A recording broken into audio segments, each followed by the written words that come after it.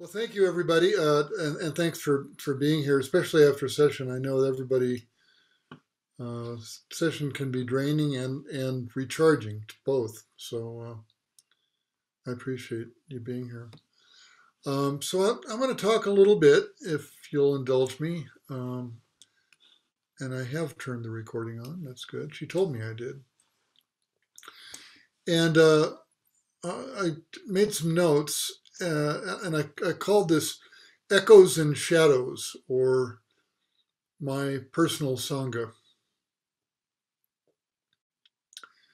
And I always open by saying these are just my personal perspectives. So please don't believe a word I say. Do your own investigation. But we'll have a chance perhaps to talk about that after we sit again. So I hope some of this lands and has some impact for you. My friend Barbara Salam Wegmuller in Switzerland is both a Roshi in the White Plum lineage as well as the Zen Peacemaker lineage. And she's a Sufi, hence the Salam part of her name. And just as an aside, if you ever have a chance to attend a council that she leads, she's a wonderful, wonderful facilitator of council. She does a women's only council for us about once a month. And I was talking to her recently, and she shared the notion of my personal Sangha. And what she explained that she meant by this is those various self images that she's become aware of, that she carries about through her life, and that emerge and have a speaking part from time to time. This really impressed me. I instantly related to it, and because I'm aware of a number of Geoffs who have at times been in charge of the Geoff show.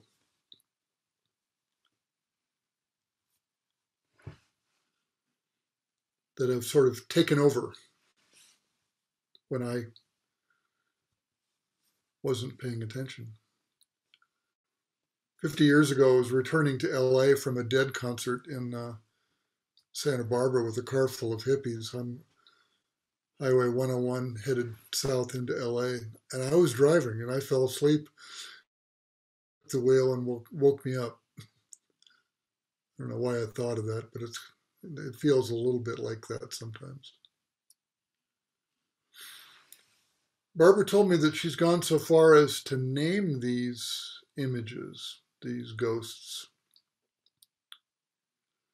and to welcome them to a meal and a chat.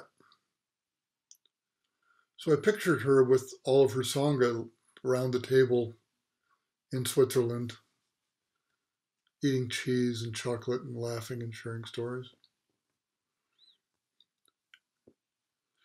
And then I saw me and my guys hanging out, swapping tall tales and self-aggrandizing whoppers, things that should never be spoken of. But me nonetheless wary to make sure that they don't grab the wheel of my life car again. But they do sometimes. When I first thought of and made a few notes for this talk, it was because of this that I'll share with you. I've been scheduled for a relatively routine medical procedure recently. It's no emergency, but still one that you need to have done. And I spoke with Sandy after I'd scheduled it and shared the time that I chose. And she offered that wasn't good for her because she wasn't able to get away from work, and it was required that someone drive me back and forth. And might I schedule this for a better time? And it was really interesting. What I saw happen inside of me was this old pattern. Having something important to me feel like it's denied. And of course, in this instance, certainly it was not being denied. But nonetheless, it triggered me, and a little boy emerged from the shadows. Now, I have to admit, I had a happy childhood. Um, no trauma, no crisis. I was never abused, nor did I go without stuff. We didn't have hardly anything. We had very little. Our means were modest, a working family's life, but we had what we needed. But my folks were, Depression era survivors, World War II era people. And they were kind of short on physical and verbal affection or affirmation. That wasn't really part of me being a kid. The I love you part, or, the you're great part, or you can do it, that part. So I imagine, maybe, I don't really know what the mechanics were, but I imagine that I internalized that longing and loss for love and support and affirmation. So since I was a kid, I've always really easily denied myself, choosing rather to be independent and go my own way rather than to need love. There's this voice, you can't withhold that from me because I don't really want it. I'll just go off by myself in the rain with my hat down and my collar up. This is really familiar ground. That reaction has come up more times than I can count in my later adult life. And at times I've denied myself doing things that I really did need to do to take care of myself, oftentimes for months or even years. But the reaction never fit the current reality. It was shadowy. It was an echo. It was a ghost of a kid, a hungry one.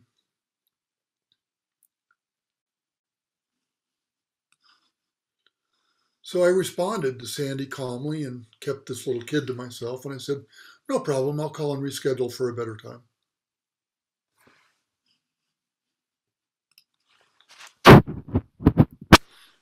I didn't mean that, of course. Inside, the voice I heard was, fuck it, I'll cancel. I'm never going to the doctor again. I don't need doctors. Somehow that's like scratching an itch. I was kind of stunned to see him again. But I was also so pleased to be able to watch and laugh a little bit, knowing that I was only seeing a ghost. An old friend that I knew so well. I'm not sure everyone's going to relate to this, but the picture in my head is of Angus Young from AC/DC with a little suit jacket on and little shorts and a little tie and a little schoolboy cap. A surly little kid. Anyway, that was Sunday afternoon several weeks ago. Monday morning, I called and rescheduled the appointment like an actual adult would do. So it was momentary. In the past, it hasn't always been momentary.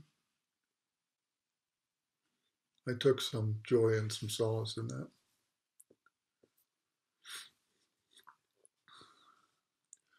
I've got a closet full of coats and hats and scarves and other articles of clothing that far exceed my need to stay warm or to be modest or to be appropriate. And I know that many of those things are part of various costumes. They support my self-images, which appeal to some of those echoes and shadows. And some of these images are harmless and perhaps even helpful, and others can be a real problem.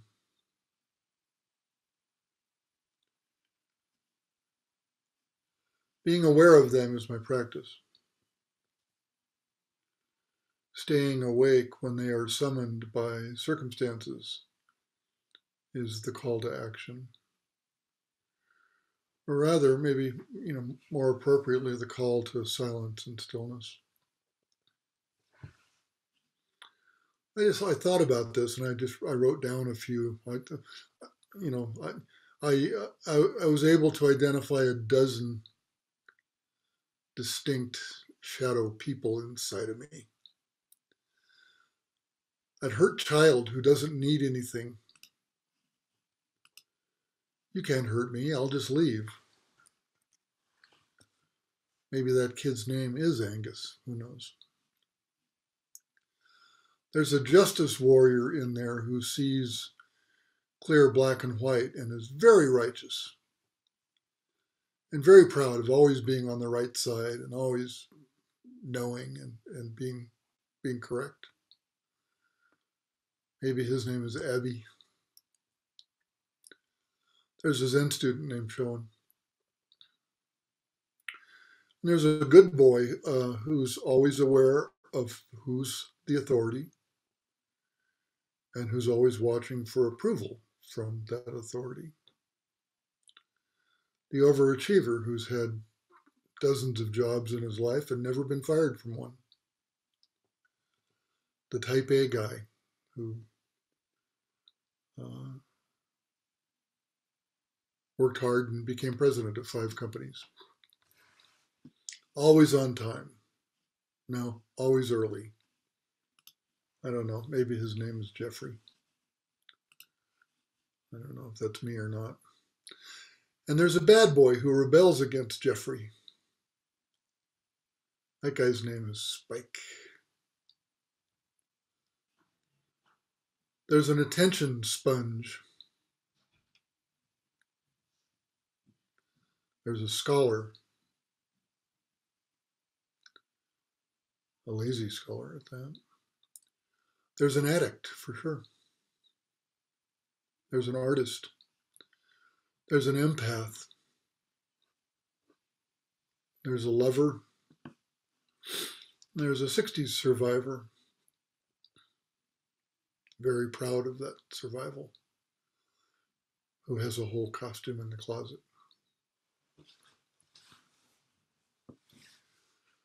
My path with these old friends these days is not to indulge or encourage them, but also not to try to suppress or eradicate them either. But instead to welcome them, to become intimate with their unique characteristics and how they work me, and how I can hold them lovingly with open hands.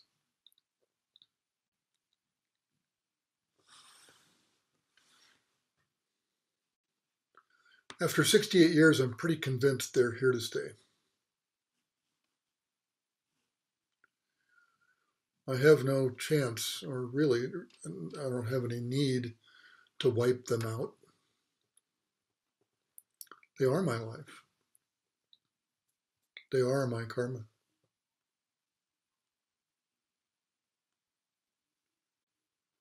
And I'm comfortable getting comfortable with them. Over the years, I've had human friends, not ghosts, real people, who were Hell's Angels, criminals, toxic narcissists, radicals, drug dealers, authoritarians, fundamentalists, and every kind of other person. And I've always enjoyed finding common ground with just about anyone.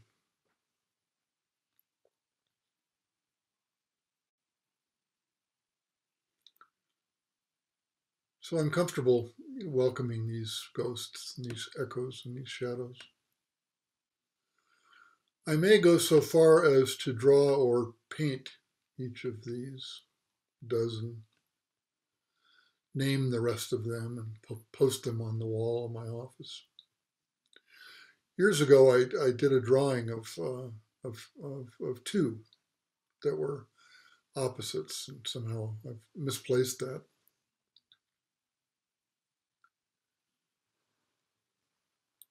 These are my personal Sangha,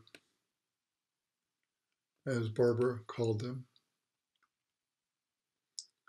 They're my family.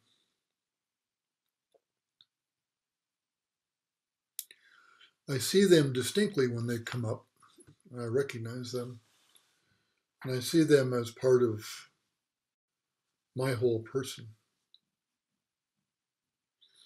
diverse and unified. I and we, all one together. What a clown show. My experience is these shadow guys never do go away, like I said. Over time, with practicing stillness, at best, I get to enjoy a little more time before they emerge, and a little more space between me and them when they do. In this little bit of time and space, happily now, I get to decide what I choose, the next thing that I do, unless somehow I've fallen asleep at the wheel again. This morning I was talking to my friend Roshi Genjo Marinello. He's a Rinzai teacher at a temple in Seattle. And he said something that was extraordinary. I was talking to him about this, and he said, our own inner children only become demons when they are not invited to the table. When we are good parents and welcome them, they cease being demons and they show up as children, simply needing our love.